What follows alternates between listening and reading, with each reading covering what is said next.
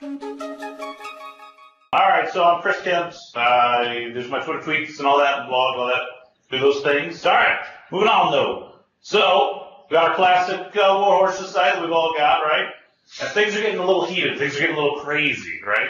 So they've got to prepare for battle even further. They've got to up their production schedule. Some of the special warrior horse gear that's totally not made up on the spot. Okay, so we go to our gear list, right? So now we've got this. So what we've done is we've created a series of flows, right? So we've got flows associated with our gear. Let's make that a little bigger here. Whoa, there we go. All right, so if I select an item, I go to the flow menu. We wait a while. We'll see some flow. There they are, look at that. We got things to manage the state of our gear, right? So you might write that as a single flow that looks at, say, a stage of development, right, and then branches off from there. But even then, you want to prompt users, right? Because that's not obvious. What one do I pick for the item I've selected? Right, so let's make that a little easier.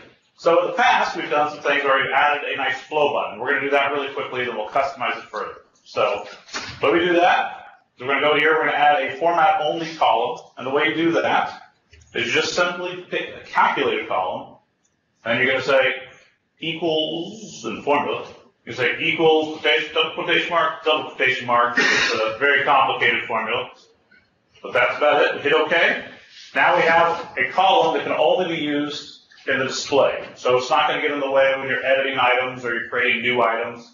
And we can add a format to it.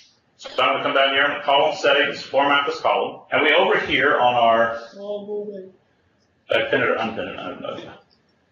Anybody know? We'll just do this. There we go. All right, we go over here. So we've got our classic kind of samples repo. I assume someone will paste a link in chat.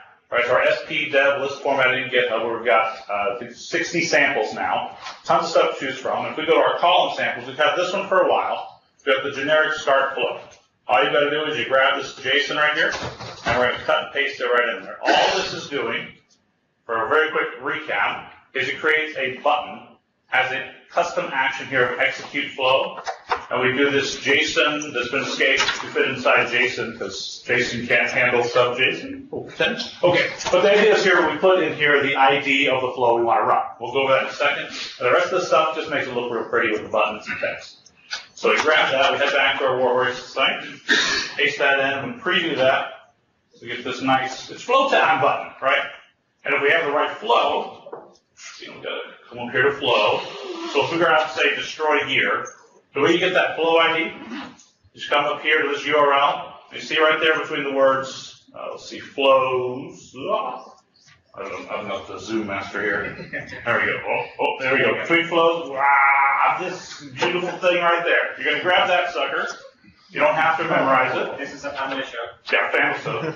Is sucker bad? I'm so sorry. You paste that in there. Boom. We'll save that. We'll close that. Now if I refresh this list, right, now when I click on it, right, I can launch that particular flow. Woo! Right? It's going to launch that destroy gear. So that's cool, but I've got 3 different flows I want to show based on this stage right here. Right? So I only want to do the right one. So I can start to do custom things, right? So I can change how that looks. I can change some of that text conditionally based on another column in the view. So if we take a look at that, we've got column settings, format this column. We'll just do this one over here. Right, some of the easiest one is text content, right? So instead of its flow time, we want to give the user a little more hint of what's happening. Right? So we say equals if, then we'll reference our stage column using the internal name. Right? So we say if it's blank, then that's deploy. Right? If it's a little sub if, it's like a switch statement, right? So if stage is let's see. Developed. I don't know what it is. We got my notes here. Developed. There we go. Development. All right, so that's all I do. If it's development, then you're going to want to do deploy, destroy, whatever. All right, you get I forgot my things here. Oh, there it is. If development, deploy. Got it, guys? Everyone's paying attention? Deploy. And we'll say develop. This is incredibly important. We're going to copy and paste to fix all this in just a minute. All right, so deploy, and then otherwise I want to destroy. Perfect. So we preview that. Hey, look at that. So now we've got custom text, right? It's still launching the same flow. It's still doing the same thing. All right, so if your flow is doing conditional logic, right, you're just prompting users so they know why they're clicking that, right? But some of these, maybe we don't want to show a button at all, right? Like The gear has been destroyed. There's nothing more to do it. Like it's out of the loop, right? So how do we get rid of that? So this is the idea of conditionally hiding or showing entire elements. Right, so you can only apply logic with inside properties. So you can't do it to include properties or exclude properties. You can't do it to include or exclude elements. But you can come up here to the display element, right? So I'm just going to say display, and then we'll say another nice conditional, right? So equals if. So if the stage, right, equals destroyed, although we want to say none for the display, otherwise we'll see here. All right? Now if we preview that, we see, hey, the button goes away when we shouldn't have it. So the user is not prompted to launch something when they shouldn't be launching anything. Okay? Now we can start to, I'm not going to go through each one of these, but we go through, we can change the icon, we can change the color, all this other stuff, but the more important thing is changing the actual flow. So it's not going to be super complicated, it's the exact same logic. The key thing to note here is, although this looks a little crazy, this is just a string, which means we can do our same string concatenation conditionally with all those different IDs, right? So we just wrap that up, and so we can say equals if, and now we just put all that in single quotes. Yeah, we find the end of it, there it is. So now all we're doing is we're doing the exact same kind of logic. So if stage equals so on and so forth. Now this one has several IDs, so I'm just going to, at this point, I'm going to cheat. So if we go back, so we got this start flow. There's a brand new sample called start flow conditionally. So see if you can find it. Very exciting. Click on it.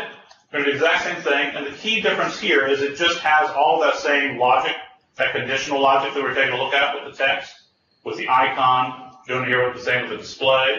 We're even doing it with the classes, so we can do different colors. And here's the key, right? So you guys can see this. The ID. So we build it first. So we're building that escape action parameters. We're building the ID. And we're just checking that same stage variable to figure out which ID from which of our flows we're going to pop in there. Okay?